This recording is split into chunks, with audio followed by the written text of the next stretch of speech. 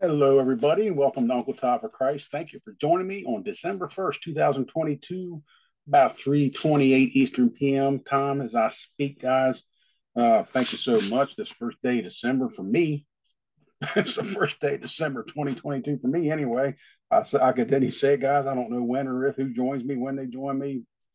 It doesn't matter, guys. I just give God praise for the ability, the opportunity, and the privilege to do this. And for those of you that do join and get on, man, just give him excuse me, just give him some praise every time you do get on and watch a video, whether or not you get anything from it or not. You're still getting the word of God in you, and God will that once that seed's planted in you, God will take care of the gardening. Trust me. Just getting this word in us is so crucial, guys. There's a lot in the scripture about seed time and harvest. Anybody familiar with planting a garden? You don't put the seed in the ground and then go out 2 hours later and start picking vegetables. That's how the word of God acts. But anyway, thank you for joining me. Today's title is The Path of Wisdom. The Path of Wisdom. Amen. That's just a beautiful title. That should be the name of a song, really. Our study scriptures, the author picked Psalm 38, 1 through 15. Folks, there's only 22 verses, so I don't think I need to say any more.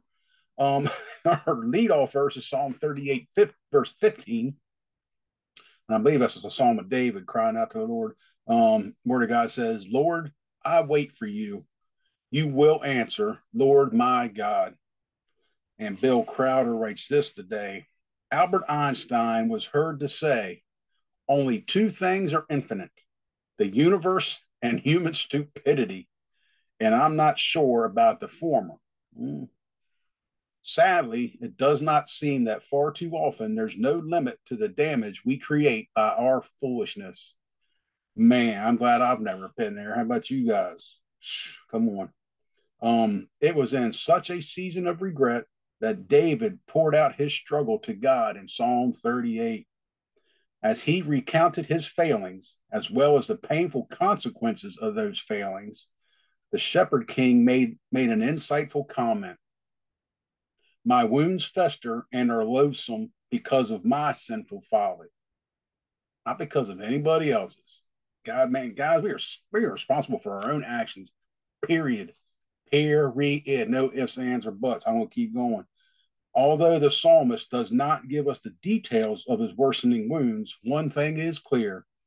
David recognized his own foolishness as their root cause. David, my man. The answer for such foolishness is to embrace God's wisdom. Man, God's wisdom, folks. Okay, keep going, Tom. Proverbs 9, verse 10 reminds us the fear of the Lord is the beginning of wisdom, and knowledge of the Holy One is understanding. That's a powerful verse, guys. Please meditate on that one. Only by allowing God to transform us can we overcome the foolish decisions that cause so much trouble. With His loving guidance, we can follow the pathway of godly wisdom. Man, folks, I'm praying there's so many people out there that get this message and understand. We put ourselves in our own position, and I know there's a lot of people that are going to argue that. Well, you don't understand. If so and so wouldn't have done this and done that, guys, I'm sorry, that's a lie, and the word of God will back that up. We're responsible for our own actions. There's a saying, like the majority of this life, it's 10% of what actually happens and 90% of how you react to it. And guys, I can sit here and say I've been divorced twice. You heard me say that, and I can blame the first marriage on me, the second one on my ex-wife.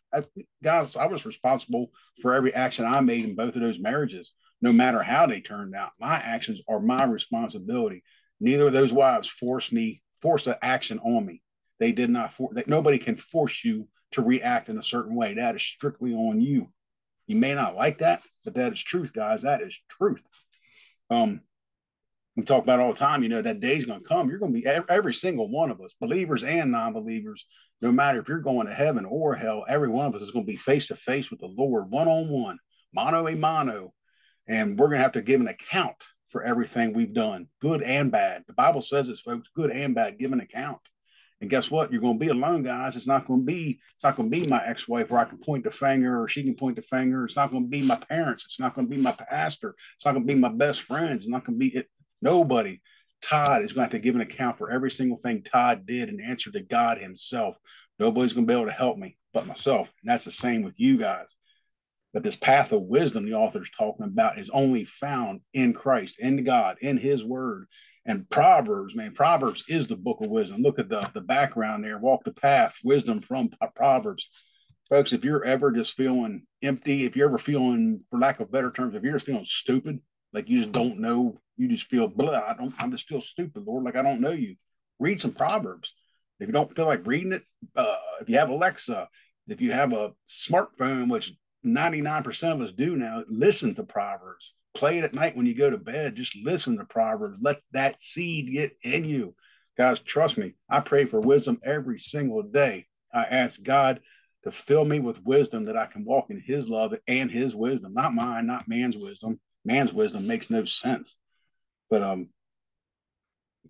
love Proverbs 9:10. The fear of the Lord. And we've talked about the fear of the Lord. It's not being petrified and terrified of him. It's just knowing who he is, what he can do, it's just knowing God so much that he is capable of absolutely anything. He is infinite. Just like Albert Einstein said, the universe and humans, God is infinite. He is infinite. We try to put limits on him. We really do. We put limits on him so much every day, guys. And I'm probably just as guilty. If I go back, there was probably some way I limited God today. God is limitless. Even when we pray, we think he is so far away. Like, we close our eyes, we squint, we get down on our knees, we fold our hands. Well, where is he? God's only as far away as we make him. And once you know God and understand this, and you get this from godly wisdom, and godly wisdom comes from getting in the word every single day. And the end, what the author says here is so powerful, so true. Only by allowing God to transform us. Guys, you've heard me talk about Celebrate Recovery. Celebrate Recovery is an awesome program. It's a program. It's a 12-step recovery program. But guess what? We use the word of God so people can take that and apply it to their life. That's godly wisdom. And we come to Celebrate Recovery because of our own mistakes, our own faults. We don't come to Celebrate Recovery because of what somebody else did to us. It's because of what we did with this life, because we messed it up. We hit our knees like King David did and say, God, I feel like this whole world is out to get against me. I feel like I'm losing everything. God, I know it's my own fault. I know I brought this on myself, but I know you're still God. And that's what Psalm 38 in a nutshell is pretty much saying. So I would encourage you guys to go back and read that.